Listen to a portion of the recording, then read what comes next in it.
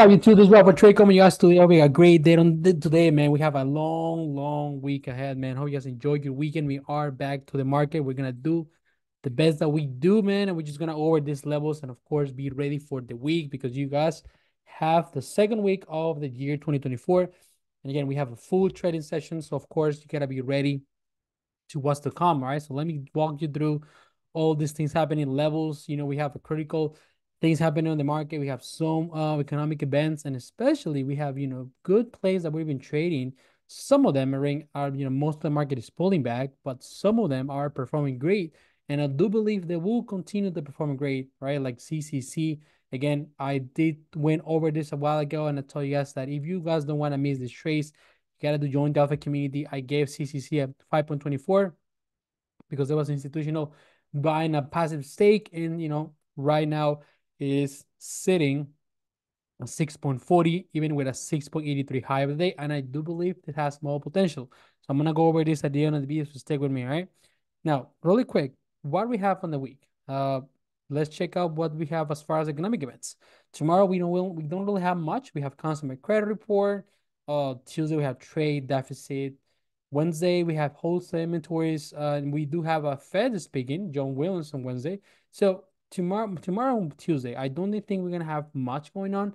I do believe we might have some sort of continuation to what's happening last week, which is more about consolidation, probably small pullbacks.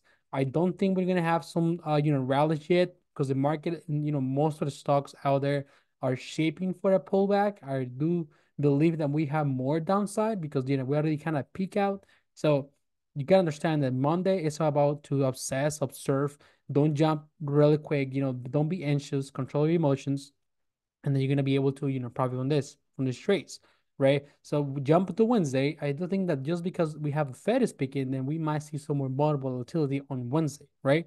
Now Thursday things get interesting here. If we have jobless report coming out, we got CPI. CPI, it's gonna move the market. CPI is one of those events that will change the direction of the market. Wherever if we are downtrending until then, CPI could, turn around things and we can start again uptrending, or actually CPI could be another, make another push down. We can, put us in a lower level, right? And again, could feed the current, trend, which is, the downside. I mean, I do told you guys before, pullbacks are necessary for stocks to, continue on uptrending. And remember that, the stock has been rallying by several weeks. So it is okay for to see in this pullback, but you have to be ready and play accordingly. Friday, we have PPI, which is another event that moves the market at a certain point. So just keep an eye, and again, this is important report as well, right? Checking out the sentiment. We've been last week, if you see, we were at 76, and now this week we're coming out with 74. I do believe that still the people is still having some sort of hopes that the market will continue to rally. This is why you see that the greed remains similar to what last week, but I do think that this week will be very decisive as far as the market will continue to running, or we will have a cool down when a major pullback, right? So then I think we'll keep an eye on this number because we maybe next week we jump from greed to neutral or even fear if things turn around this week, right? Now let's really check on what happened on bigger outlook as far as charts. To Nvda, I'm sorry, SPY. Let me start with SPY. Let's see the weekly chart. Last time that we talked about it, right? I told you guys that we were having this big ascending triangle, right, on the weekly chart, and I'm gonna show you so we can go over it. And we did have a little, we did broke out a little higher, right? I mean, you see, last week we were talking about. Let me go over here. We were talking about this ascending triangle, which of course broke above, right? We ended up making those 477 highs. But to tell you guys, we had this RSI a certain direction, a certain point that it was suggesting a pullback, right? So we had this pullback. And as you notice, this pullback, well, the base of the triangle, it is pretty much on those previous highs, which was 460s, right? So we go back on SPY, we're pretty much at 468, right? Which that suggests to me that if we are pulling back, we're going to pull back to the same area from previous highs, which is going to be 460s, right? So that's why I do believe that we still have more room to go, right, to the downside. And maybe when we hit those 460s, we might have some sort of bounce, right? And of course, if again, if the CPI comes up maybe higher than expected, we may see a major pullback towards 447, 445, 448, even 450s, which is the 20 EMA is pretty much aligning to that area, right? So I do think this is why it's more downside. I'm leaning bearish, but that doesn't mean that we can have bounces, right? Because again, the market is very unpredictable and things can really change anytime, right? But what I really want you guys to keep an eye on, and as far as levels, right, as you see here, like I told you the other day, I wouldn't be bullish on SPY as long as we don't break the 470s, right? We do have the MACD on the 4 hour almost about to flip bullish, but that tells me that the bars are stepping in. They're going to try to reclaim the trend tomorrow, in my opinion, right? They're going to try to push it up. They're going to try to reclaim the trend. If they do fail to reclaim this trend, it's 470s, reclaim the 20 and the 60, man. That I do believe if they get rejected from that area, then we might have a major sell-off. Sorry, if we do have this pullback, right? Go look at the look the range. We got a massive room towards 461s, 460s. And this is why I'm telling you, I do believe that we have more downside coming, but unless we do reclaim the trend. So be ready to react, guys. Again, I'm probably gonna be looking to the downside if we do break the 20 EMA on the hourly. So 468 is gonna be my level for tomorrow if we do break down, to the downside, and are probably lean for some puts. As I mean, of course, depending if we reject it from the first 70s, right? Always keep it an eye on it. I'm almost drawing my levels and my updates throughout the week, so of course, don't want to miss them out. Join the Alpha community. Um, Tesla. Let me jump really quick to Tesla. Last time that we spoke about Tesla, remember what I said about we had this major downtrend channel coming, and you saw that we already rejected from the top of the channel. The last week, pretty much we came back down all the way down to the 60 minutes. Last time was at 248 and Tesla is currently selling at 237, right? So we make all this way towards the 60 minute, right? Now, what did I tell you about the 60 minute? It is a healthy retracement. So what that tells me is that if the bars doesn't bounce now, then we might have major pullback to the downside right now. These 230s, right? This 230 area is very important. So right now we have the 60-minute 231. And as you see here, uh, we might be forming a possible downtrend channel too as well, right? So this is why I said this 231.45 60 minutes is going to be very important, right? You see the RSI is at 50. So that tells me that the weekly still have more room to the downside. Now, I wouldn't be surprised that if the market flush down and pulls back, we can even see the 200s again, right? I mean, we have the 60, the 200 EMA at 200.70. And if you look at the daily chart, pretty much we're right at 200 EMA, right? So if we do break this level, we got more downside coming. And remember, earnings are approaching, right? Earnings are around the corner. They're reporting on the 24th this month. And their history is sometimes, Tesla ended up running towards earnings, or sometimes it's the other way. Sometimes, sells off towards earnings and then it spikes up. But regardless, it's going to be a very unpredictable Q. Remember, the first Q, it is hard for companies, the money's moving around. So usually first Qs are not even that great. So understand that we might see more downside, right? Now, as far as levels, what I want you guys to keep an eye for tomorrow, mainly what I'm going to be looking for Tesla is if it does break this 239.86 resistance, I will probably get some calls towards 240s, right? Now, if the things doesn't, turn around as expected and we might have a pullback, then I will mainly be looking for the support, which is at 236.60. And of course, a lower support is going to be at 235.26.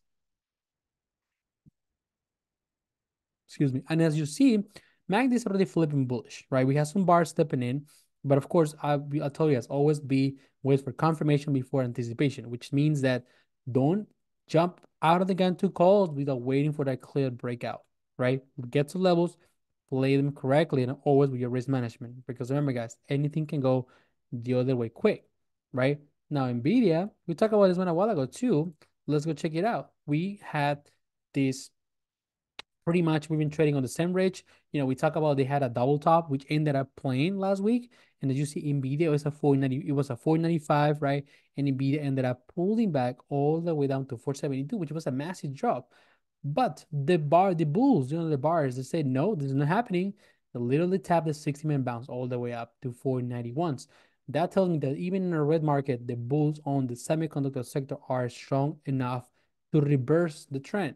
So that tells me that they are wanting to make new highs. The fact that they bounced from the 60-minute, they almost close about the 20-minute, that tells me that the Nvidia bulls are ready to break 400.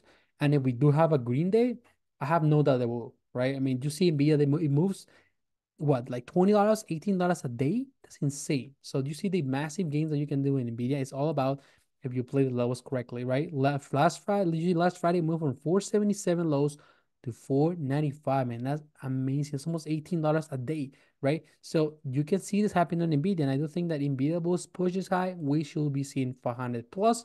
And I even tell you guys, this is one of my long-term investments because I do believe Nvidia has more to offer this year, right? You guys will remember we're gonna talk about this in a few months, right? Now, what the levels that you want you guys to keep an eye on Nvidia? Well, so far, at least for tomorrow, this seems to be a pretty good level. The 493.93 is a big resistance level because it rejected last Friday, and as you see previously, it was a strong resistance. So as well, something to keep an eye on tomorrow. Now, as far as pullbacks, as far as supports, well, we have a few ones. We have 489.04 and we do have 487.68 support. So those levels, you want to keep an eye on, mark them out, and play them accordingly, right? Because breaking those two, we may test, 485, which is the 60 MA, or the 20 MA 484, right? Now, as far as the Spanish stocks, right?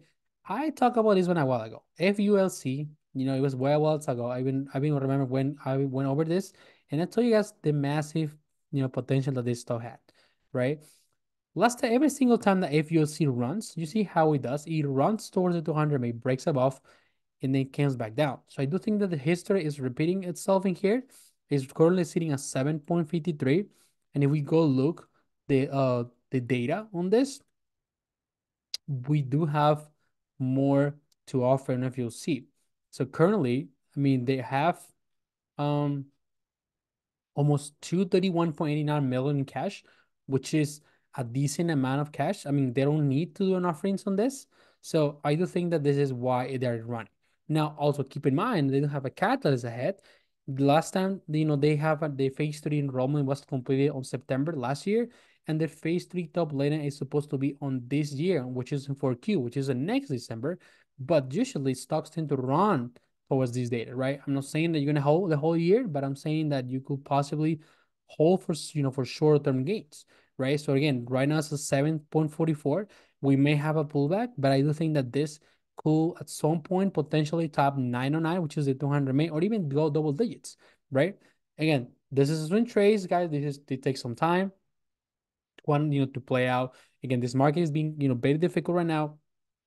Pullbacks that happen, but I do believe if this is the run that always does, it does have some room to run. Remember, the 200 EMA is like a magnet on uptrends. So I'm not discarding that, my tap those $9, which is a, nice short-term gain, right? Now, Sassy, I've been watching this one as well. As this is SASI.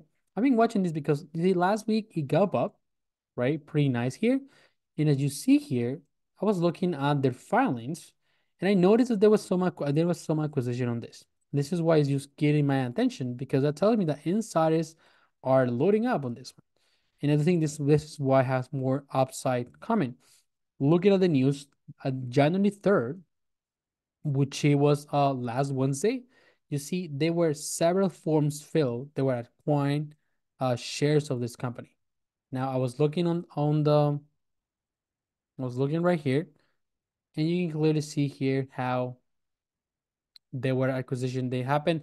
The transaction happened on the 12/29, and since then they were acquiring almost 20,000 shares, 11,000 shares, almost 1,700 shares. So they are loading on this stock. And if you look on the charts on this, right, I told you guys how I do love these setups. We have the gap up, then we have a pullback. That was a doji pretty much there, and ended up making a higher high after this. So the bars you can see on the bottom bars are steady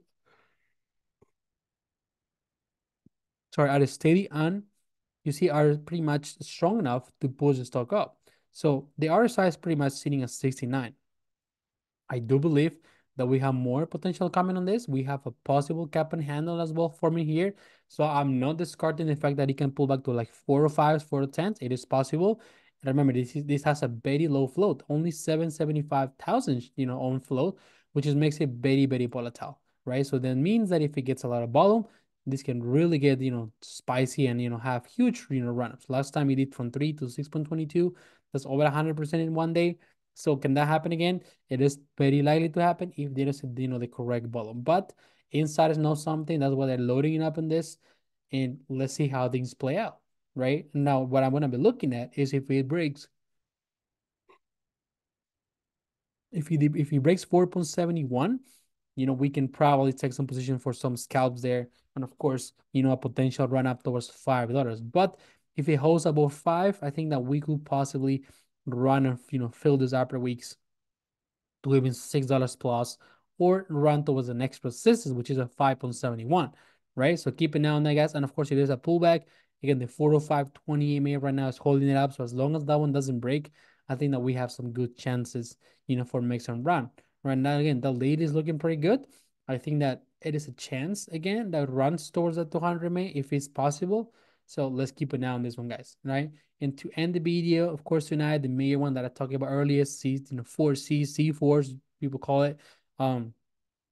This one is really, really reward us pretty good to us. Again, like I said, I did play this a while ago, right? Don't want to miss this trades. You want to be with us because I go over this trades very often and I'm always early on this trades. And the reason is because I do make my DD on this and I do spend some good time reading and of course understanding what happened. The first time that the four C's, this is the second time because what are the trade C's for C4 before? But the second time, again, I noticed that institutions load a 10% passive stake, this institution, and this was on the 1226. And then you can see here, I learned my students, I was getting a start at 5.24, right? That was 5.26, so that was around here. And you can see since then, C4 has been making a steady rise, right? Almost $6 plus. So even if you were with us, you traded with us, you got great, you had a lot of potential to make some good gains on this. Now, if we look at the mega time frames, weekly chart is looking pretty good. It has a nice room. There is this upper week to fill to 8.37. So this is why I do think that there is a potential on this one. I do think that the bars might have some sort of pullback, right? Maybe to like 580s because the 5 or 5.63 is support. If we do get some pullback that we maybe, considering to add some dips. But in the long term, or not long term, but in the midterm, couple of weeks, couple months, I do think that if the steady remains trend on C4, I think that we can see even, double digits of this, right?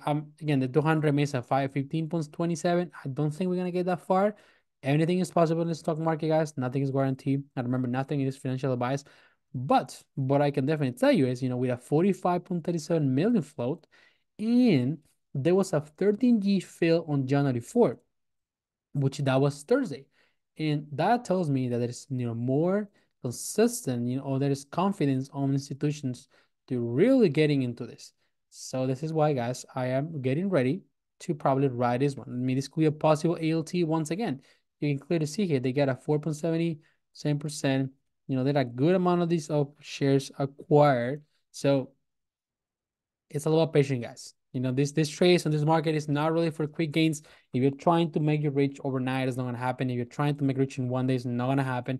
You're all about make some DD. Again, get with us, trade with us, and of course, you are consistent as we are consistent. You can see how our progress speak for us. So again, if you have any question, guys, let me know. We can talk about more this. We can even they have a lot to talk, guys. But let's talk on the chat and anything. Just let me know. Send me a DM. Drop me a comment here on the video, guys. Or in the guys, don't forget to like us, subscribe to the channel. We have more updates through the weekend, more ideas, and of course, let's crush this market, man. This is the first full trading session, so we have a lot to talk and a lot to trade. But you can see here some students making some good money with us. So be part of us, change your life, and of course, let's get ready to crush this month and especially the whole year. All right, guys. So check it out. Link is on the description if you want to join the Alpha community, which I go live trading as well, and I have all my swing trades, all my alerts, all my option guidance everything that you might need to be successful on this market. All right, guys, so take care. I'll see you guys tomorrow. Bye. What's up, guys? This is AlphaTrader coming to you guys today. If you guys want to start making some money and achieving those goals and financial freedom you guys are looking for, you need to start investing in yourself. You need to start investing in knowledge. All right, so join me to the Alpha community. I'll be there with you guys, guiding yourself to the market. And I hope to see you guys tomorrow on the market because I'm gonna get some money. All right, so see you guys.